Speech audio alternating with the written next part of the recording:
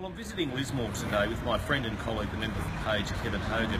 Recently, the flood caused such devastation and heartache in the town, stopping business activity. And as the Small Business Minister, it was important I came today to talk to the Chamber of Commerce as well as other community leaders and also some business representatives and see how they were rebuilding, check out their resilience, and it is a wonderful community. They're bouncing back.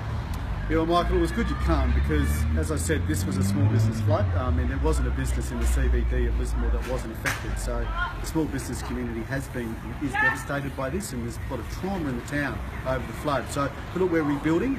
We did get Category C funding, which was great for small business. They got a $15,000 grant, which is significant for some to restart. But look, it's a small business issue, this one, and I'm really appreciative to come here as a small business minister to talk to our leaders, to talk to small businesses who are affected. Well, the local travel firm behind us has a heart in the window, as do many of the small businesses in town. What does that signify? Well, Lismore's theme was come to the heart.